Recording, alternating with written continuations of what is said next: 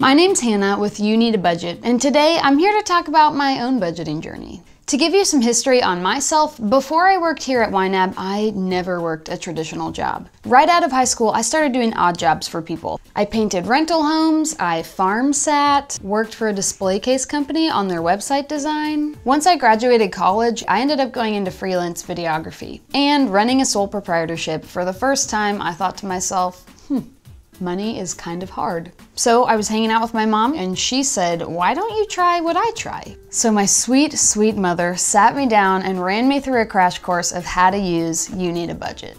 And I would love to sit here and tell you that I walked away that day with a whole new outlook on money, that I knew how to budget, that I had a successful budget. But unfortunately, not the case. Now, that was back in 2016. It's 2020 now, and I'm better at budgeting. Yeah, I budget. So today I'm gonna tell you all the ways I thought I was budgeting, but wasn't. Let's dive right in.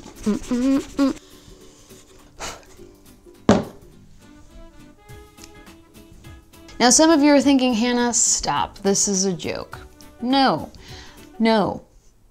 it's not. I know there are a handful of you who saw this sign and you went, oh, phew, I'm not the only one. Because I truly thought, I have signed up for a budget. Therefore, I am probably more responsible than my peers, and that was enough for me. Now, the problem was it looked like I was being productive. And I was. Getting a budget, starting with YNAB, is one of the best things you could do for yourself. But I definitely found that I was using my YNAB account as an excuse to tell people that I was being responsible with my money while still not dealing with the core. I could say, Mom, yeah, I'm budgeting. I have a budget online somewhere. It's kind of like when you want to exercise, so you buy a treadmill, but then it just sits in your basement. It felt really good and it did nothing yet. Now, my solution, if you're someone who has signed up and you're having a hard time getting past that hump, start with a buddy. Find someone else who will embark on this journey with you. It could be your spouse or your partner. Ask one of your neighbors. See if there's anyone else around you who doesn't have a budget yet that would like to start this journey with you. Because what you're doing when you're budgeting is learning a brand new life skill. Accountability is going to be so helpful to you in getting your budget up and running and becoming a budgeter. I dove right into the app. Most people are thinking, isn't that a good thing? Isn't that what you want as a company? Kind of. Would you put a teenager in a 2-ton car without any driving lessons? Personally, no. And I'm from Kansas. We actually kind of do that here. And yet that's what I was doing, hopping right into the app. The problem here is that I was totally uneducated on YNAB's method and was haphazardly using this app that I had no knowledge how to use. I had been using YNAB for almost 2 years before I learned some of its most crucial concepts. 4 rules, like I before E. I had no clue how helpful setting goals were when using the quick budgeting tools, or how to move money with one click, or even just the best structure for my budget. I didn't even know you could use the plus and minus signs in the budgeted column. It has changed my world entirely. If you're in a similar boat, the solution is seek out some education. We at YNAB have tons of resources and materials to help all kinds of learners figure out budgeting and YNAB. If you're a visual learner, go ahead and work through some of our video courses. If you're someone who likes to read or needs instructions written down, check out our Ultimate Getting Started guide. It'll take you through the entire process of starting your budget word by word. And if you're the more interactive type who likes to ask a lot of questions, go ahead and take one of our free workshops. You get to utilize live teachers, live demonstrations, live Q&A. It's all live. Woof! This is a long one. And next, I set my ideal budget, but I didn't change my lifestyle. The problem here is that my budget wasn't realistic, so I didn't execute it. It was almost as if the word budget was a noun and not a verb. It was a thing I had and not something I realized I had to do.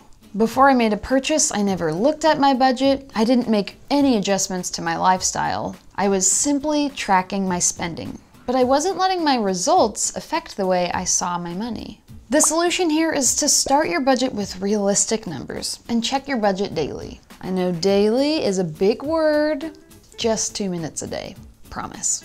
Trust me, you will never get the hang of budgeting if your budget is impossible. For instance, if you're someone that's been spending $200 a month on dining out and you slash your dining out budget to $50 a month overnight, you are not setting yourself up for success. Cold turkey changes are very hard to sustain, and there's a reason why we have the habits we do. We've built them up over a long time, so changing those habits is not gonna happen overnight. So start by lowering your dining out category from 200 to 175, maybe 150 if you're looking for a challenge.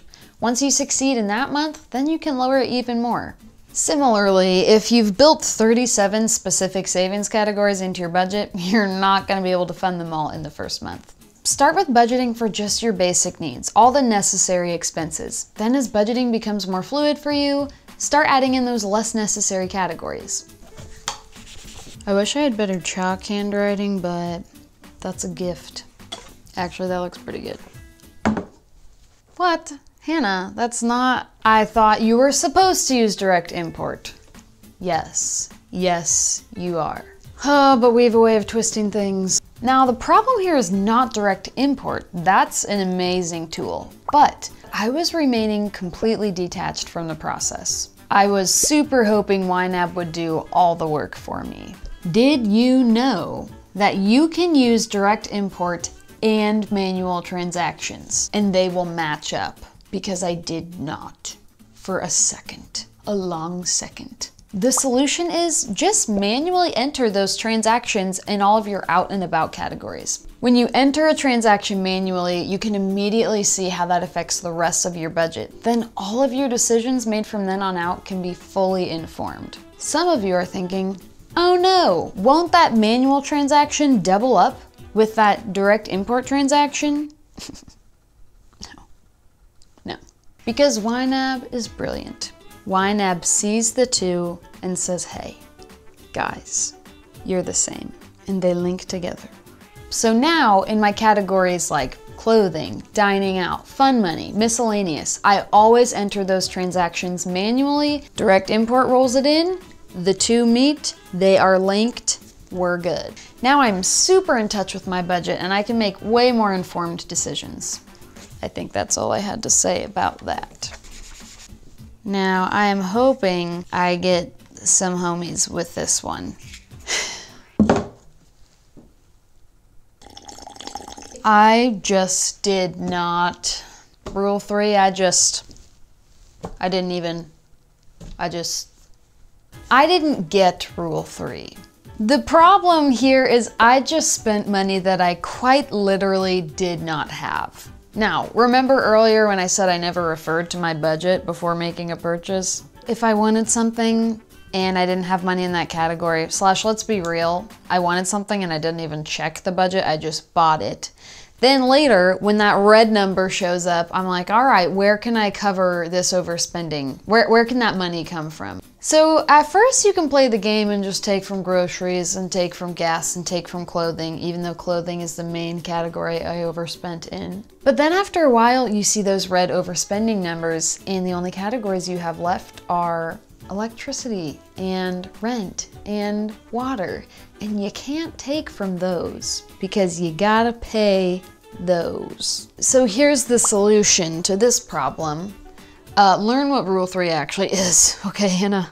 Before willfully overspending in a category, analyze your entire budget and decide first where you're gonna pull that extra money from to roll with the punches before you make that purchase.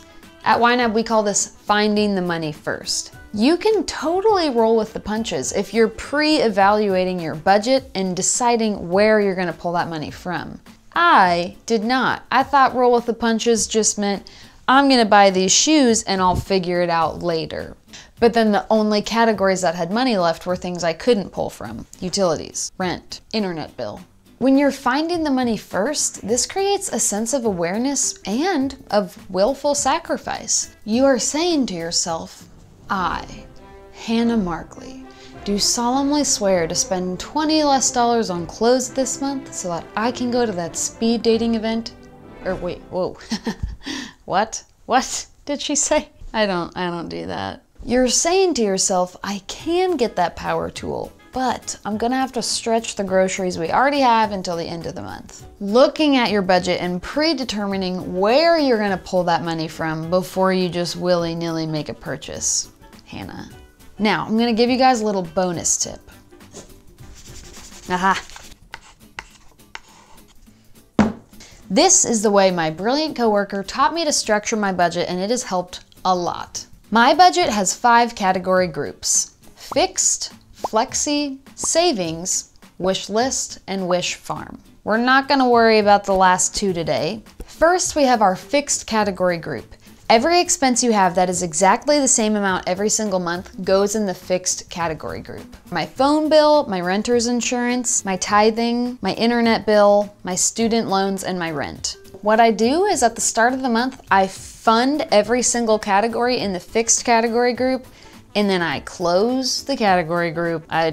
What's this called? I collapse it. Because if those categories are the exact same amount every month and I've funded them, then I should never be taking out of those fixed categories. So I collapse the whole category group so that I'm never tempted to take away from those things. Your second category group is flexi.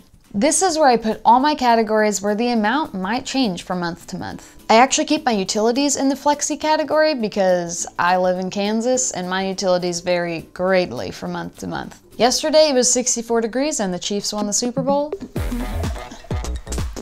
And today it's snowing, so. This is also the category where I keep car fuel, clothing, coffee, dining out, fun money, gifts, groceries, home improvement, my dog, miscellaneous, personal training, sundries, and makeup. Because technically any of these categories I could take from them, and if I couldn't fund them that month, it'd be fine. Well, not utilities, but I keep those under control. For instance, I do not need to spend this full total on my dog every month, but I do. Dining out, I can always stop doing. I can always stop buying coffee. As you can see, these are all the categories where I don't actually need money in them to make it through the month. Therefore, they're flexi.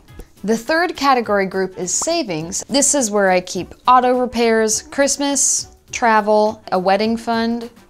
I try to keep this category closed because I want these categories to build and build. I don't want to be tempted to take money from them. So by keeping all my flexible categories in one place, I always know which categories I can look at if I do need to roll with the punches. For instance, my dog just developed some kind of bacteria and I needed to buy her antibiotics, so I just canceled one of my personal training sessions, got $25 back, and put that toward her medication. This method makes rolling with the punches so much easier, and I'm so grateful to my friend who taught it to me. Well, folks, I truly hope my rough and very transparent budgeting history is able to, 1, encourage you and remind you that you are not alone, 2, help you put a name to your struggles, and 3, hopefully provide some practical insight and ways to combat your own struggles. Budgeting is a skill to develop, and developing any new skill is challenging. But like the old saying goes, give a man a fish and he can eat for a day. Teach a man to budget and he'll have a very specific allotted amount each month for how many fish he can buy. And if he buys too many fish, well, he'll figure it out.